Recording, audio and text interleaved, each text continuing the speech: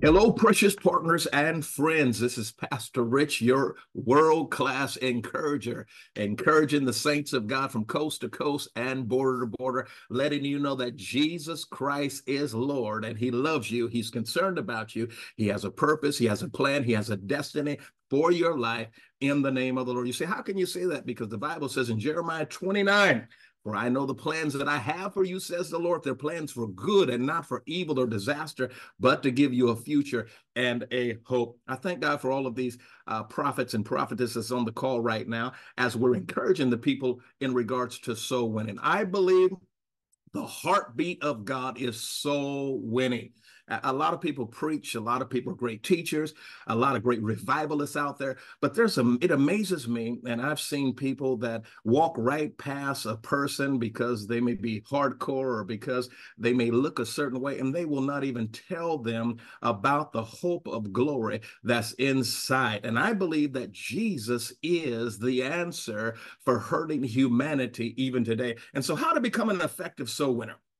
Every one of us have been called to win souls. And I want to let you know at VRC is a ministry that's focused on soul winning. We're not a social club, and thank God for the coffee and the donuts and the Starbucks. The problem is when you stop bringing the Starbucks, you stop bringing the donuts. Someone said the other day, well, why can't we have barbecue in the house of God and barbecue sauce? Because that's not the platform for that. And again, there's nothing wrong with celebrating and eating, but listen, we got to get hungry for the things of God and hungry for the word of God, because it's the word of God that will bring that transformation that we need even in the name of the Lord Jesus Christ. So it's more than just being position driven. It amazes me how people are so caught up in positions and titles. When you're blessed and you're walking in the heavenlies, listen, you already have a position. You already have a title. You are anointed and called of God in the name of Jesus. The Bible states, he or she that winneth souls is wise. And we would rather people be concerned about the things of God than to be position driven in the name of the Lord. And let me say this, we've got to be a witnessing church. Our ministry is a global ministry, not just in our city, but around the nation. We have people that are in different states that are helping us to propagate the gospel of the Lord Jesus Christ. Why? Because I believe in this hour and time, we have to have prophetic shepherds. Oh, yes, shepherds. Somebody called me a German shepherd. I was trying to figure out. They said, you got German in you and you're a shepherd, but I'm an under shepherd representing the great shepherd. And we have to have prophetic ears to hear and to have sound doctrine. There's so much foolishness that's being propagated even around the nation. And I believe we got to know what we believe and why we believe it and be able to communicate it in a compassionate, loving way with simplicity in Jesus' name. So what's the will of God? Let's go to the scripture. 1 Timothy chapter 2, verses 1 through 4.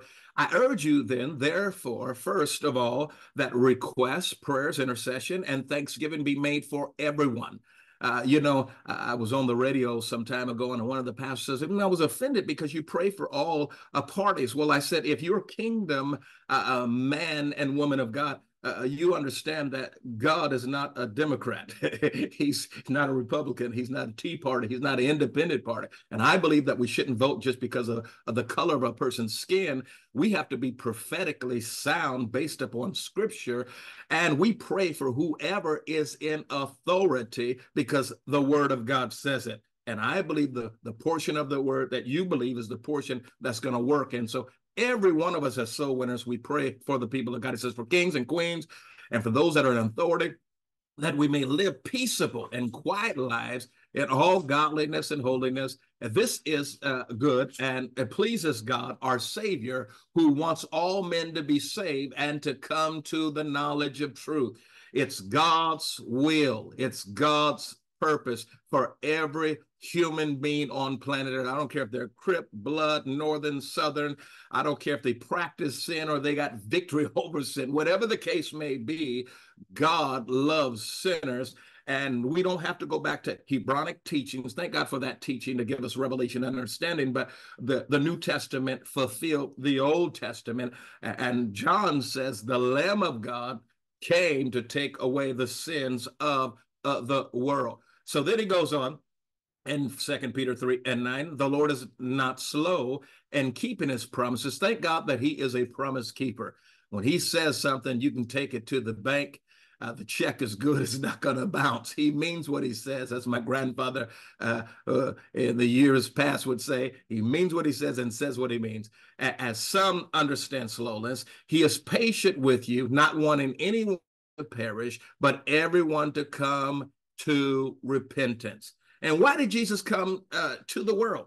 The heart of the gospel, John chapter 3, verse number 16. For God so loved the world. And I believe that is so important. And we thank God that we have members that are part of our e-church in different states that are helping us with this global mandate to get the gospel of Jesus Christ out. But even in our local centers, we never want to be bougie and stuck up. Y'all got to pray for me with the people that have that religious spirit. They walk in such a cocky, prideful, full of themselves, that they're the only ones that's anointed. No, respectfully, sir, respectfully, man, you have a religious spirit and there's no real anointing there because there's no real yokes destroyed.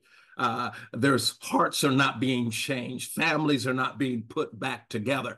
God, he came to bring healing, to bring redemption, reconciliation, restoration, through the finished work of the cross. So for God so loved the world that he gave his only begotten son, that whosoever believeth in him should not perish, but have everlasting life. And can I submit to you, we're teaching a series right now in regards of the doctrine of hell. Hell is real.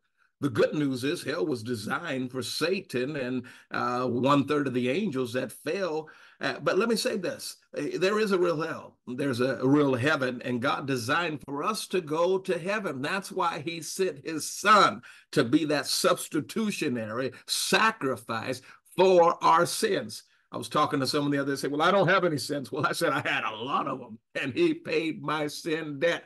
Aren't you so thrilled and grateful, dearly beloved, about that in the name of, so it says, for God so loved the world that he gave his only begotten son, that whosoever believeth in him should not perish, but have everlasting life. Then he goes on verse number 17, for God did not send his son into the world to condemn. And that word condemn in the Greek is krino. It means to judge or to damn. God did not come. Now we know the second coming, he's coming with his posse to rule and reign.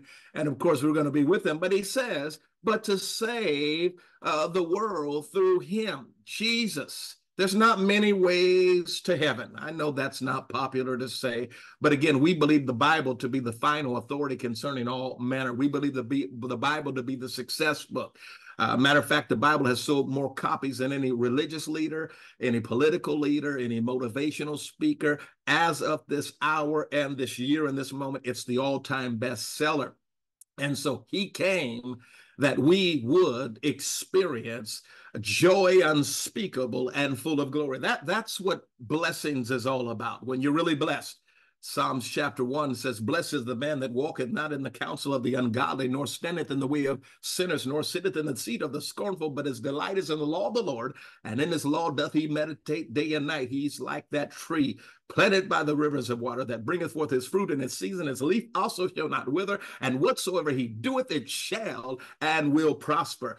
But there's a contrast between the godly and the ungodly, and that's why the law of association is very important. You want to be hooked up with people that are walking in the laws of God, walking in the statutes of God, walking in the precepts of God, not by their feelings, but by the revelation of the word of God. And I pray today, and those that are on the call with us, and again, this is an extended study of several hours, but we just wanted to give you an abbreviated form to get excited about soul winning. I pray that God gives you an appetite for men and women to be those fisher of men in the name of the Lord. I got to read a little bit more. Give me a few more minutes here again. And so he says, for the Son of Man came to seek and to save that which was lost.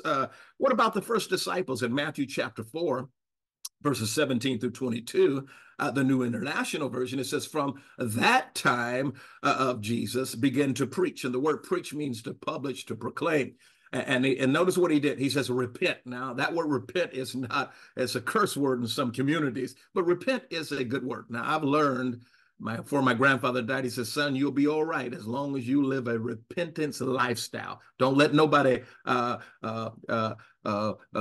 come against you in regards to whatever you've been involved in. Listen, tell on yourself, go to the cross, repent, live a repentance lifestyle, stay broken before Almighty God. It says, repent, for the kingdom of heaven is near. And then verse number 18, and Jesus was walking beside the Sea of Galilee, and I've been over there many years ago.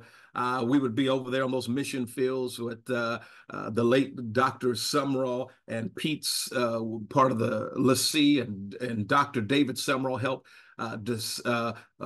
actually baptize many people in the Jordan River. And there was, during that time, there wasn't that many denominations that were over there.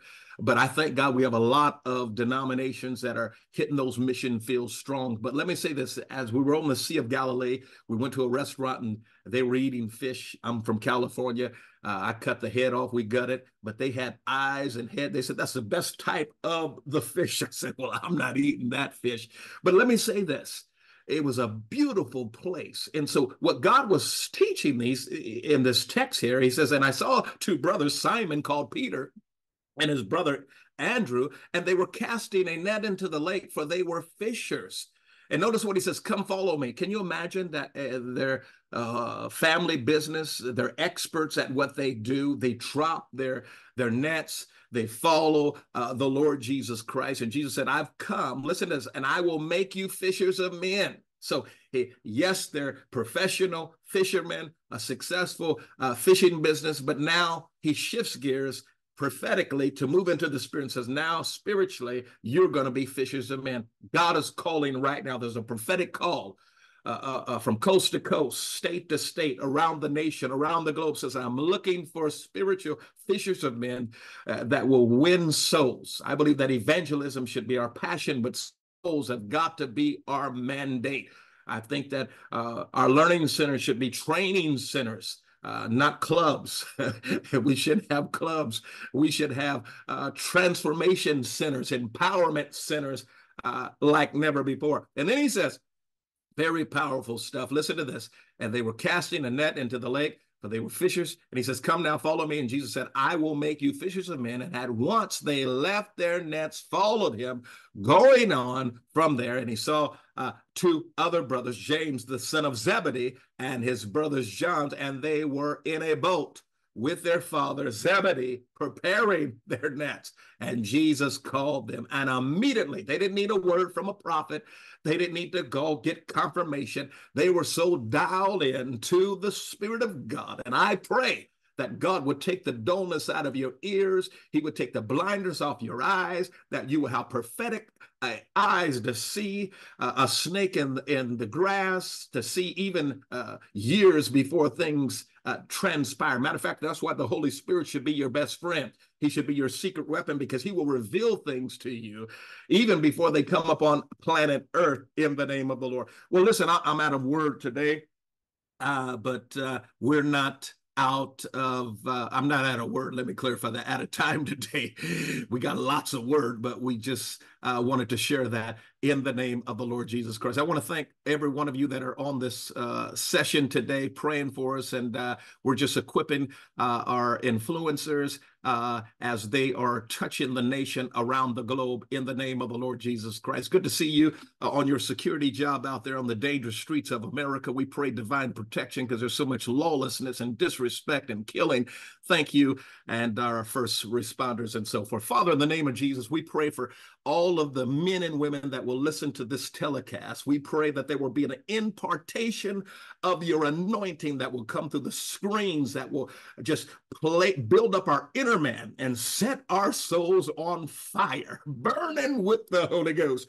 And we bless you. We praise you. Let me say this. Maybe you're listening and you have never accepted Christ as your Lord and Savior. Well, the Bible says in Romans chapter 3, verse number 23, for all have sinned and come short of the glory of God. On your best day, we still miss the mark. But I thank God he doesn't leave us bleeding.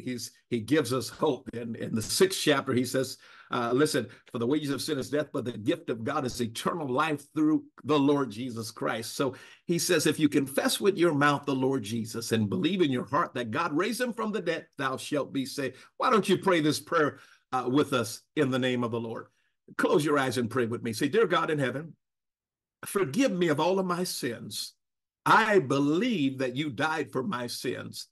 You were buried, and you rose from the dead on the third day. God the Father raised you from the dead. And right now, Lord Jesus, I invite you into my heart as Lord and Savior. Now, some people say, well, there's more than that. Yes. I believe that God wants to baptize you in the Holy Ghost with the evidence of speaking in other tongues, according to Acts 2 and 4. But this is the beginning. Now you need discipleship. We have a lot of discipleship training. If you're interested, just send it. Have a lot of training online that will equip you, empower you, where you will know what you believe and why you believe it and be able to communicate it. We're talking about sound doctrine, not a bunch of false doctrine and so forth. We love you, family. We're praying for you. And again, thank each and every one of you. We bless you in the name of Jesus. God bless. Love your family. God bless. Yes, sir. God bless you too, man of faith, man of power, man of the word, man of wisdom in Jesus' name.